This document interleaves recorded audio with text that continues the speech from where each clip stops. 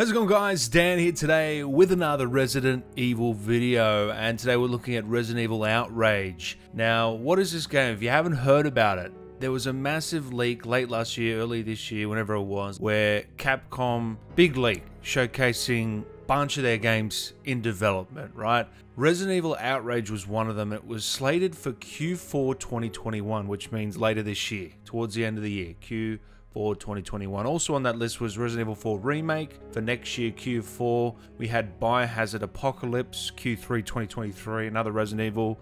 Resident Evil Hank was on there. Plenty of Resident Evil games were on there, as well as Street Fighter 6 and Final Fight. You can check out that leak if you haven't already. So this game, Resident Evil Outrage, came out of nowhere. I've got a bunch of details, leaks, rumors here I'm going to go through. Again, some are rumors, so just take that into account. But by all accounts, this game is coming out and has been in development for a while. So from the sources I've talked to personally and the information that's out there, this game is coming. Whether it comes this year or not is another story, though. Because, you know, they do like to have a Resident Evil game every year for the last, you know, however long. I think 2018, since 2015, only 2018 didn't have a game from memory. You can quote me. I'm pretty sure that's right. So, allegedly, Outrage is to star Rebecca Chambers and will hit late 2021 or early next year.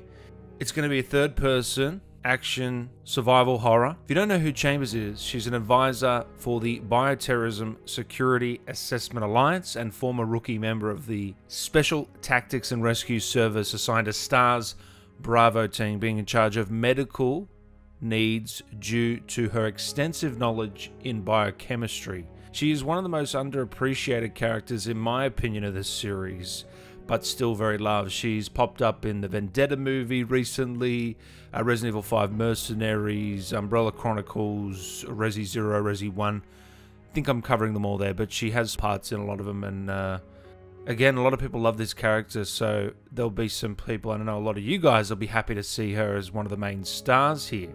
Now, apparently there was a playtest that happened, and this comes from the Biohazard cast. You can check them out.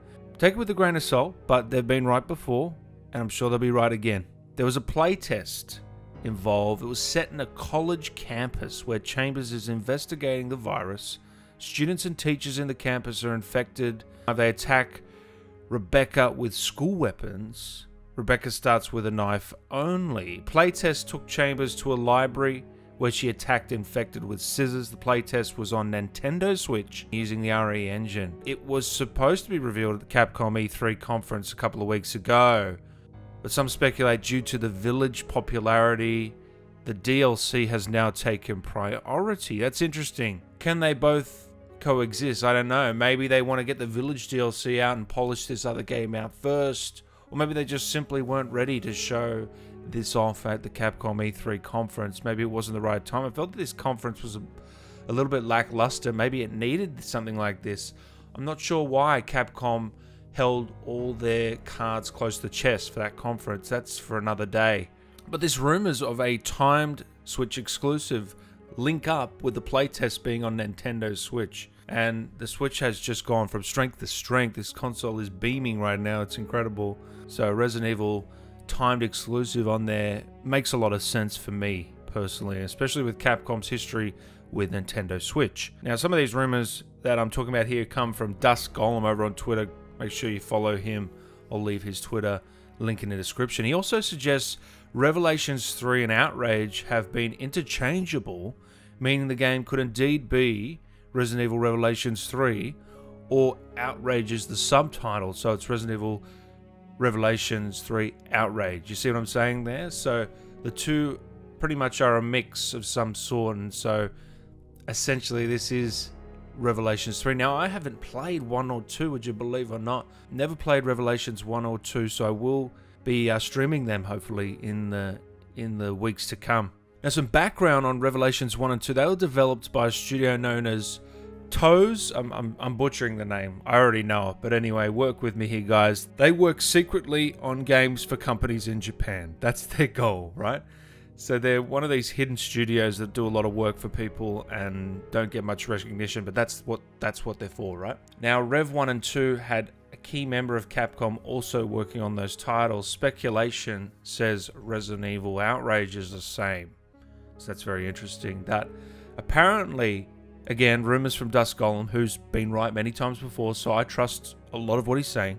He's got a lot of great sources within the community. He says the budget for Outrage is much bigger than previous incarnations, not far behind Village in terms of budget, and is treated as a bigger deal, but it's not being worked on by Div 1 or M2. That's very interesting. The budget's been bumped up.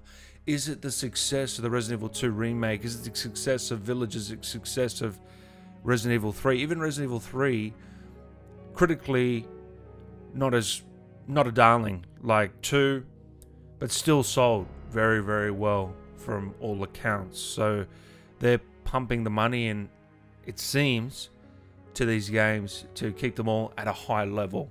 Because let's be honest, the mainline games were usually had a bigger budget than these spin-offs. It was just how it went. So maybe now this Revelation series or Outrage, the budget seems to be much bigger. So basically the game's been in the works since 2017. 4 years is a meaty, decent time to be working on a game. And I'm really keen to see it revealed. From all accounts, we've had so many rumors and speculation. Another rumor just came out a couple of days ago of a second playable character being Leon.